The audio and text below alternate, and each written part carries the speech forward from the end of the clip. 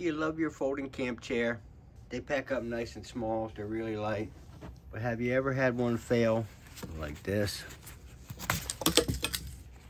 You may find yourself in a similar situation if you have any big galoots like ours.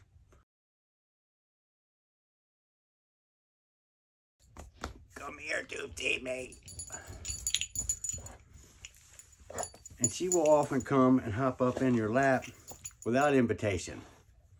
And that's how the chair got broke to start with. Hop up here. Come on, yes. And the chair is clearly probably better than it was when it was new. And here's how I did it. Okay, that's enough. Cut. And this is the second one. I have already repaired one side. And you can see I coated it with epoxy, and I have denim sticking up under here. I made a couple denim patches and soaked them with epoxy like you would fiberglass. I wrapped it around the end of the pole. I'll wrap them around the end of the pole, like a couple little round patches of denim soaked in epoxy. Now I'll take this part here and soak it all up inside with epoxy. And I'll pop this thing down over them patches. And with all them extra on, that'll stop it from going through for now until everything bonds. And you know, I'll start with 2. If I can get 3 pieces of denim in there, I'll do that. Let me get that stuff prepared and we'll get back to it. I don't know how to do this without blocking the light. All right, I got my 4 patches laid out here. I got my epoxy. It's JB Weld steel reinforced dark gray, 4 to 6 hour. It's what I got, and I should have more because I'm like the epoxy kid. But and I don't have shit to stir it with. A few moments later.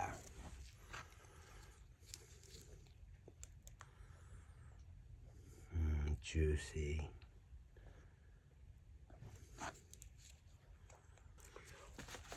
And I got a heat gun here to thin it all out. So it soaks into the fabric good. And that'll also make it set up quicker.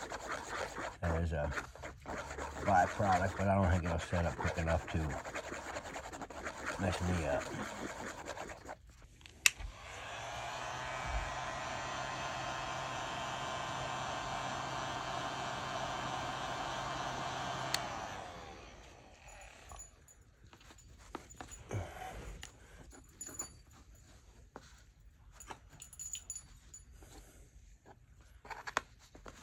I was afraid it was going to come to this.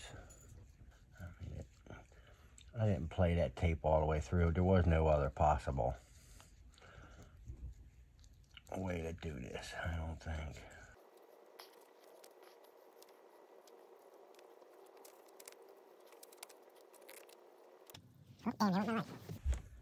I gotta mix up some more anyway for the pocket on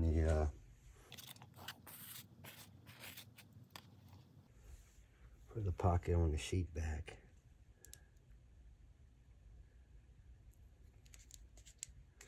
And you pull that back a little bit to suck out that shit that's leaking out.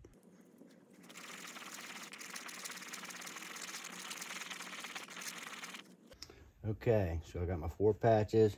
I'm gonna try to center them up on that pole as best I can. You know what, I should probably center them up on each other individually first, and then I gotta center one thing on there. Alright. Okay, I'm gonna have to take one globe off. I'm gonna hold this stuff right there like that. Nope. Damn it. Alright, come on, baby. Everybody stay in the right place.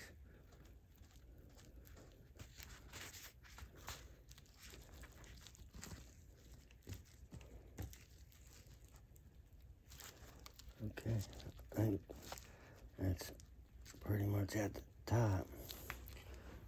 I'm gonna make the rest of the connections just to put the tension right on everything.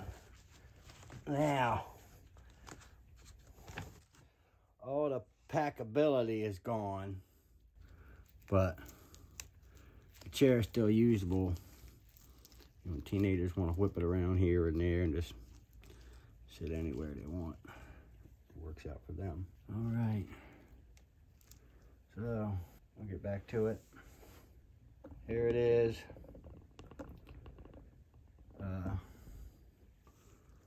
Maybe I was gonna say I'll cut some of that extra shit off, but who knows, maybe it'll help. If I flare it out there and it gets a hard on like that, there's no way that thing can slip back down over it. Maybe I can find something.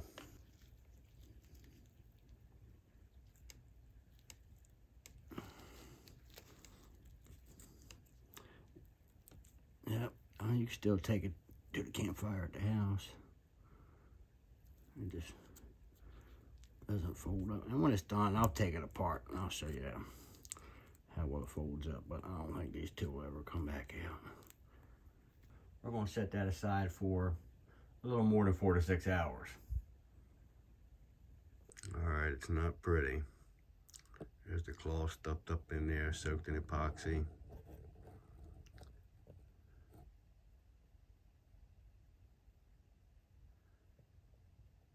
And it is taking the weight and holding up just like the previous one I did about 2 months ago. But the chair is no longer foldable, but it is usable. Cut.